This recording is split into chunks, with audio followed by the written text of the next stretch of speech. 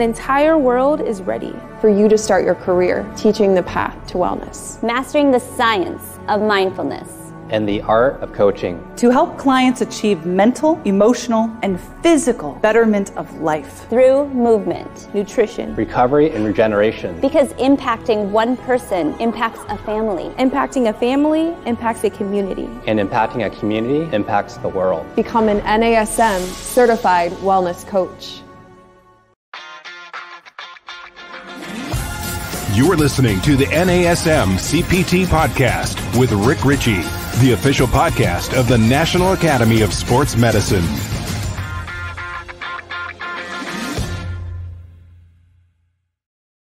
Hey, y'all, and welcome to the NASM CPT podcast. Today, we're going to talk business. That's right. We are going to talk about business. So in business, and for those that are personal trainers, we don't actually have a lot of education in business. So we're going to talk about something that's oftentimes spoken about in business and in management and operations called KPI, Key Performance Indicators for personal trainers. So we're going to look at key performance indicators. So well, what does that mean? Key performance indicator is a quantifiable measure of performance over a certain amount of time for your business and your business objectives. So I want to know, what are some of my key performance indicators as a personal trainer? Well, good for you. I've got a few examples of some of the things that I track that I would encourage. So one, new training clients. All right, this is an example. How many new training clients per month are you picking up? Now, there are also things that are called metrics that support your KPI, and they're often lumped into your KPI. But I like how many times the new client will come in and train per week. That's a metric, but that's an important indicator for the success that I'm going to be having. So how many new clients are you picking up per month is a great KPI. Well, I'm trying to figure this out, not because I'm passively just letting people come in, but I'm actively going out and saying, if I'm setting this up to have 2 new clients every month, or a single new client every month, or bless you trainers out there that have a wait list. I've heard lore of you. I thought you were fabled creatures, but yet there are some, alas, that exist. So with that said, good for you. But for most personal trainers, we're going to be looking at, how do I build my business and start adding on 1, 2, 3, however many sessions or new clients that you want to bring in every month. That's a key performance indicator. Well, here's another very important indicator. This is mostly for the people who are not working in large corporate gyms. And it is, how much is it going to cost me to get a new client? It's not something that trainers often do. They don't often spend money to build their client base and to build their business. You might spend money, yes, on a website, something like that. But what is the marketing that's going into it that's allowing you to spend money? And let's say, for instance, that I charge $100 per session. I like doing $100 per session because it just makes math easy. And I went to school for gym, so math isn't a strong suit. So let's go with $100 per session, and they do 2 sessions per week. All right. Well, if I spend $400 every month of my own money to try to build my business, and I get a new client in, just one new client that trains twice a week, then the first 2 weeks of them training is the amount of money I paid to get them in. Well, the good news is that everything after that is financial gain. So how much does it cost for me to get a new client? And stop worrying so much when you look at it and say, it's going to cost me $500 a month for me to do marketing to get a new client. All right, well, how much is it going to be worth once you get the new client? And I'm venturing to say that you will not spend nearly as much money as you will get in the lifetime training income that you will get from the initial money that's spent. So let's look at how much money it's going to cost to get me a new client. And then you might do that through social media advertising.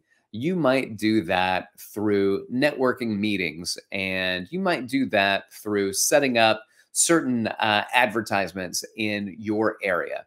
You might do this through, which is a lot cheaper, offering to do things complimentary in the public to get people to see you. But you may also have to do things like rent space, public space, in order for that to happen, or rent event space within an already larger event where people say, oh, all right, I met this really great trainer at the such and such training event at the community center when they did a wellness fair. And you were there. And you spent money. But you know, if you get one client that comes in twice a week, you've paid for that in 2 weeks. If they come in once a week, you've paid for that in 1 month, and you will continue to train that person. So you've covered the cost of your investment on the first month, and everything after that, gravy. Gravy is not healthy. I will use a different term, and not icing. A whole organic cherry on top. How about that? All right, cool. What's the next thing? What are some of the next things that we can look into? What's another example? Well, what's the length of time your average client is with you? That's a key performance indicator, because that lets you know how much money you can depend on every month. You know they come in twice a week, you know how much they pay, and you know how long your average client is with you. So now you've got a great idea of how much money you're going to be making every month. And for most of us, once we get the client, it is easy to keep the client. The hardest part of training, of building your business, is building the business, getting the new business in. Once you have the business, and you probably too, and if you haven't trained that much yet, you will see you're gonna have clients with you for years. For years. I even know people who've moved on from personal training that have gone on to be in other industry, other business, and they kept their certification up to date. They've kept their insurance up to date just so they can train 1 or 2 clients, because they couldn't give them up, because they love training them. They see how important the training is to the client, and it means a lot to us as fitness professionals, and they stick around. And that's with people who have moved on. Imagine the people who still eat, live, breathe personal training. Then for you, you're going to keep clients for a long time. Are you able to measure that? What are your key performance indicators? The average lifespan of a client, how often they stay with you. What's the length of time an average client is with you? Number of sessions per client. What's the average number of sessions per client per week? And then that kind of rolls it right into the very next one, which is kind of the last key performance indicator that I want to address, which is the number of sessions per week. That for us is like the main metric, so many at the times, because we're probably charging the same amount per session. So that could be a KPI as well. How much are you charging? It's a metric. So then I say, okay, well, what are my sessions per week? And I know if I can keep that level, if I can keep that balanced, I have finances I can depend on coming in every week. Why is that important? Because I have finances that are going out every week. Every week, I got to pay my rent or my mortgage. I got to pay my utilities. I have to pay my phone bill. There are all of these expenses. I got to eat. I got to eat. And I know personal trainers, y'all eat. A lot of people eating. It costs a lot of money. Right? Laundry. They're all the things that we have to do. And we want to enjoy ourselves. So we want to be able to go out, visit with friends, commune with people, break bread with our friends, go out to a show, go out, see a movie, go out to a concert, live events. We got to make that money to do that. I need to know that money's coming in. And then there's always the rainy day fund. All right. My car just... the engine light keeps coming up. I'm going to have to take care of that at some point. Better get it sooner than later. Engine lights. You better watch out. So why do we do that? Well, we do this because we need to plan for what's coming up. And for those of us who are real forward in our thinking, we know we're going to retire one day. So you're bringing in enough money that you can put aside and it can go into maybe an IRA. And so you're putting that aside and you get that tax-free until you pull it out at retirement. That is nice. Are you thinking ahead? Are you planning it? Are you putting money aside to build your own business? Are you putting it towards building your brand? You got to put those KPI there. And one of the conversations we had recently, specifically about our clients, we talked about SMART goals. SMART goals: specific, measurable, attainable, relevant, and timely or time-bound. Well, you got to use those same SMART goals to increase your KPI. If you want 10% more sessions by the end of January, then you got to be specific what you want. You need to be able to measure it. That's that quantifiable, objective data that we need, right? SMA. Is it attainable? 10% increase. 10% increase in sessions by the end of January. So let's say it's a month and a half away. Can you increase 10.5 by 10%? That sounds attainable. That sounds like it's attainable. Is it relevant to you and your lifestyle and the time that you have and what you're able to do to spend time to focus on outreach and building the business and marketing with the funds that you have to go towards it? Is it relevant? Yeah. And is it time bound? Yeah. By the end of January, I put a time limit on it. That's when I want 10% increase.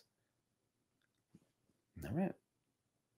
I want negative attrition rates. I want a negative attrition rate by the time I get to the end of January. What does that mean?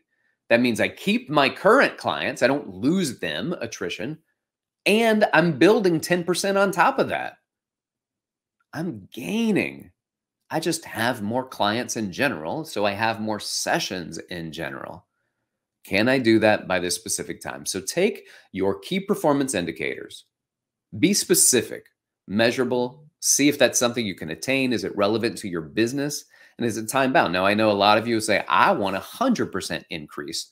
Well, that's fine. That's good. If you train 1 or 2 clients that train 1 to 2 times a week, then by the end of a month and a half, you could probably, do 100% increase. You can double the amount of sessions that you're doing. You can do that either by getting people to train more or building up the clients, new client base, getting more people in.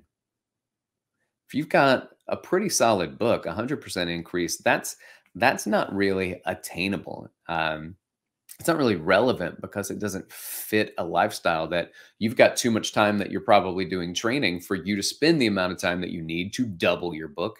And if you did double your book, would you have the time to train them all? So be specific, measurable, attainable, relevant, time-bound. Do your SMART goals. And there are hundreds of KPIs that you can do. But the key performance indicators that means that they're the top indicators. They're the main performance indicators. So it's not every indicator of performance that you can come up with. It is the top performance indicators. And how do you do that? You do that through identifying them. You need to identify them. I think that is fitness professionals, we are very seat of our pants kind of people. And if we get a new client, we go, oh man, that's so cool. I'm so happy. Thank you for the referral, right? And I will say this, referrals, one of the strongest ways that you can increase that new client at a very low cost to be able to get that new client is to have your training clients that are already working with you get other people in. And what you may do is say, hey, I'll give you a free session for it. So, well, now the cost of getting that new client, it costs you a single session, but that single session to say thank you, or 2 sessions to say thank you, to get somebody else in 2 times a week for years to come, that's worth it. It's worth it. So take a little time as we're closing in. Right now, it's December 2021. You might be listening to this 3 years from now, but right now, December 2021, we're getting close to closing out this year. And we don't often think about business. Now, I'm not telling you to do this as a New Year's resolution. I am asking you to do this as a resolution for you to build your business. How are you going to do that? You might have some extra time off. A lot of our clients are going to be traveling. Understand what those indicators are also when people are gone, times of year, slower in the summer, what's going on. Make sure you identify all of that and that you account for it. But with that being said, put together your indicators and start taking time to work on your business. And then start taking money to go towards building your business and go towards client acquisition. Once you get in those additional clients, then you have a nice financial cushion. You don't have to do your marketing right now because and there's always nice to have like a little bit of marketing going on so that you're out there. And when you really start driving to push your business, then that can elevate much faster when and if you need it. But until then, because most of our clients stick around with us, once we fill the gaps in our schedule, we don't need to build more business. Unless you need to make more money.